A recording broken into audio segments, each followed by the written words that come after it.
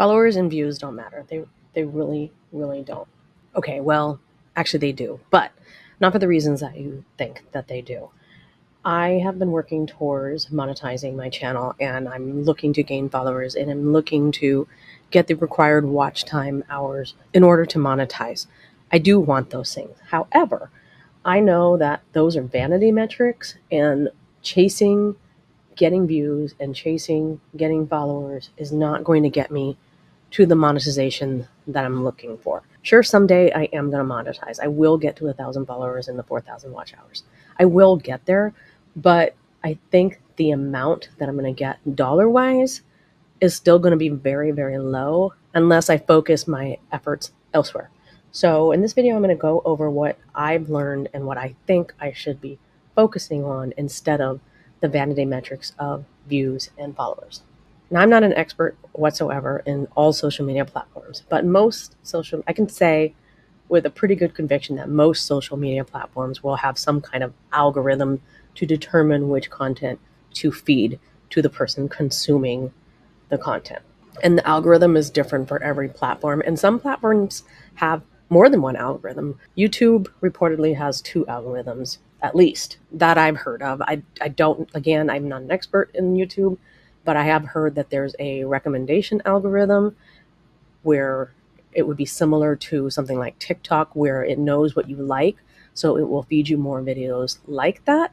And then there is also the search algorithm. What I'm understanding is in order to get my videos recommended to viewers that like videos, content like the content that I'm placing, is for YouTube to really understand what my videos are about.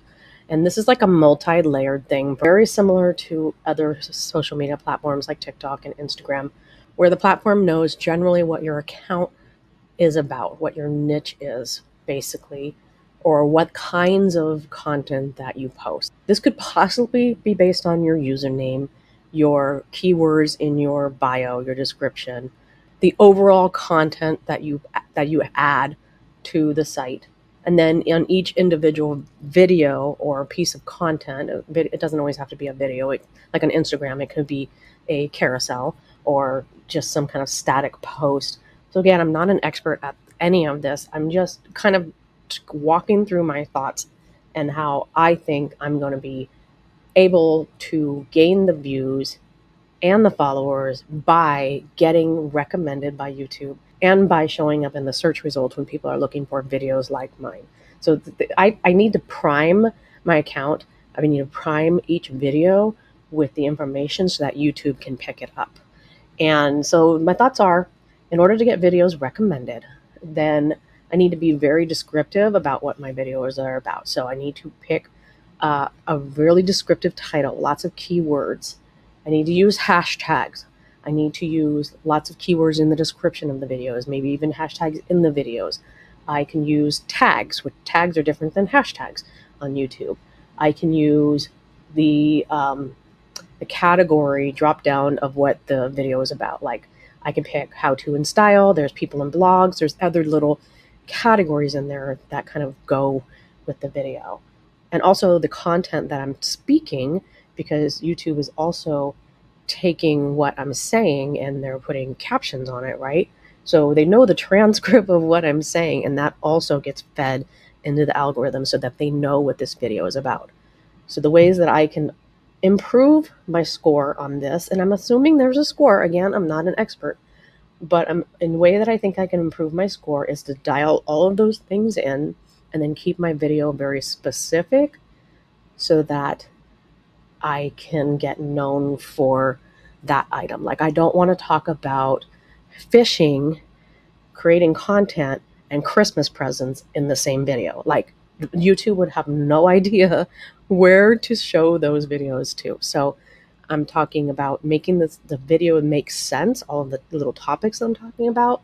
So from what I understand, this is directly related to my video showing up on someone's page to begin with. So like when you go to your YouTube home screen, like this is my home screen, it has to show up here. That's an impression. So it has to basically be shown to a person that's interested in the things that my video is about. So really, that recommendation, that video recommendation, is really, really key. And then also if the person types something in the search and then your item comes up in their search, very, very important as well. So then the next thing is for them to look and see, my thumbnail and the title of my video, because those are the two things that show up here is in someone's feed, to see if there's something that they want to click through. So that click through to watch the video.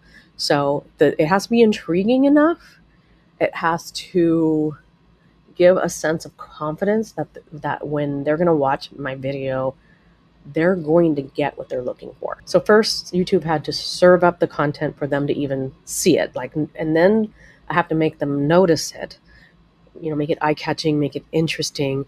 And then I have to get them the confidence to click on it and watch, and intend to watch the video, right? So that's going to be through the thumbnails and through the title, like I said. And then the next thing that I'm going to be focusing on is the average view duration of my video. So I have a low view duration. I'm actually not really sure. So this video on my screen, I just uploaded this video. Average view duration of this video is very low. See how it's got a little down arrow right here? 21 seconds. That's not very good. It just got uploaded though earlier today, so maybe it will be better. Impressions click-through rates really, really low. So we'll see about that one. Let's go to a different video that actually has a better, for some reason, this one did really well, this bodysuit one. So let me look at that one. Got 1,700 views, watch hours, subscribers. Let's look at the reach. 52,000 impressions. So that means it showed up 52,000 times on someone's screen. I believe that also can be multiple times for the same person, but I'm not 100% sure. If you're into like website analytics, or like Google Analytics or something of that kind, this should be pretty similar to that. I don't know if that is 100%. So this is the total, like if you hover over the things, it tells you. This is the total number of times your video thumbnail was shown to viewers since this video was published. And you can click here to learn more, and it looks like it drops down and gives you more information. Impressions click-through rate. This is views per impressions shown. So this measures how often viewers watched a video after seeing an impression. So this is how many times they clicked through it. Is it low or high? So yeah, and then where was I going? Oh, down here, I think. This is it? No, it would be under engagement. Under engagement would be average view duration. Here it is. So here is how many people are still watching it after so many days and time. Okay, so this is days, 30 days. So I'm learning here. I'm definitely learning here. So these are days across the bottom, and then these are the amount of time. So I can look at the certain days to see, how much longer people are watching it. I want to see the one where they drop off, here we go. I think this is what I'm looking for.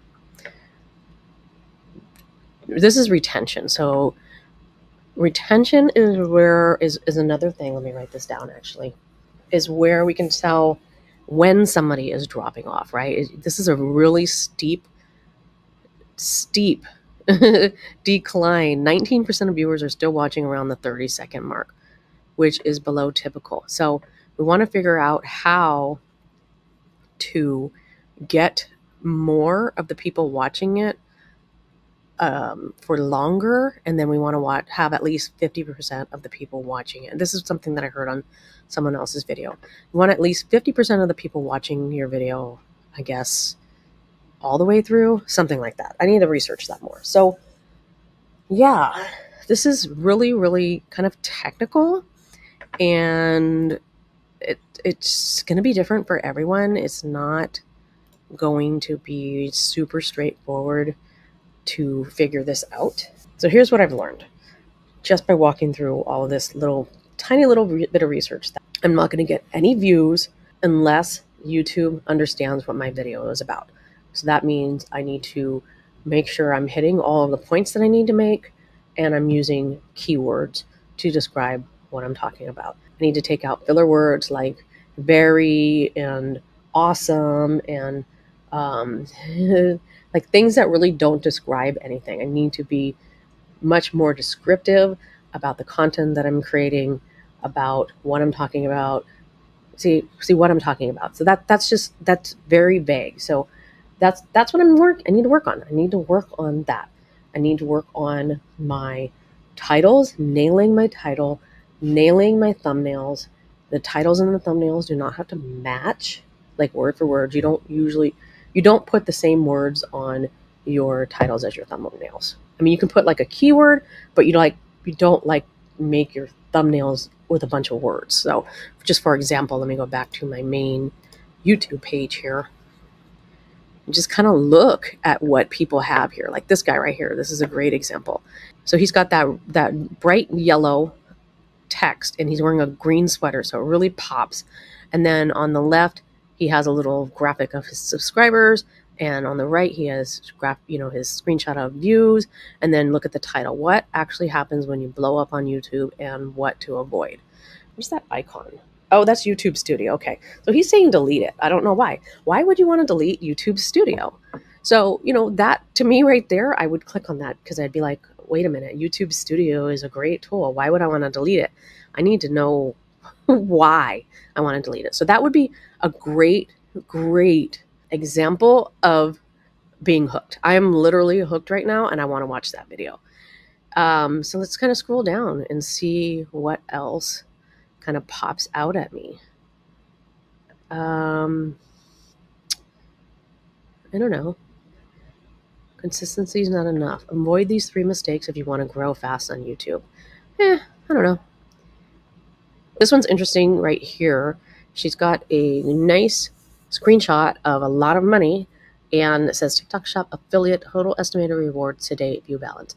165,000 in less than a month with TikTok Shop affiliate. So, I might want to click on that and see how the heck did that person earn that. So that's kind of what I'm trying to say is, the thumbnail should be kind of like eye-catching. Like, what is that? You're scrolling, right? You're scrolling through here and you want to catch someone's eye. Like this one was really eye-catching because I just happen to love those colors, and that big red subscribe button.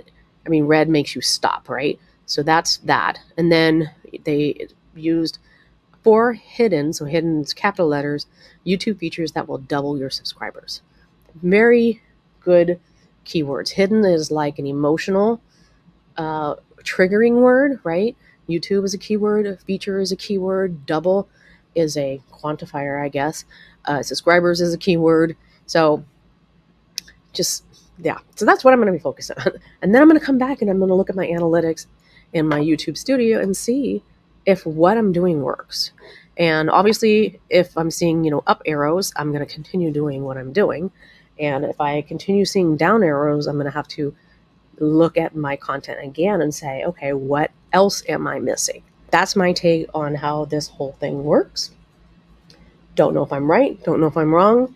I think I'm right. I think I'm getting it. I think I'm understanding. And I think, I forgot to say this because this just popped in my mind too.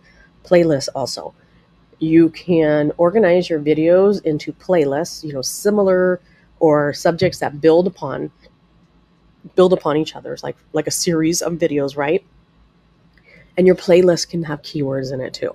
So it's like another stack of keywords to identify your video and tell YouTube what the heck you're talking about, so that the people that are interested in whatever the heck that is, it will show up on their page and be recommended to them.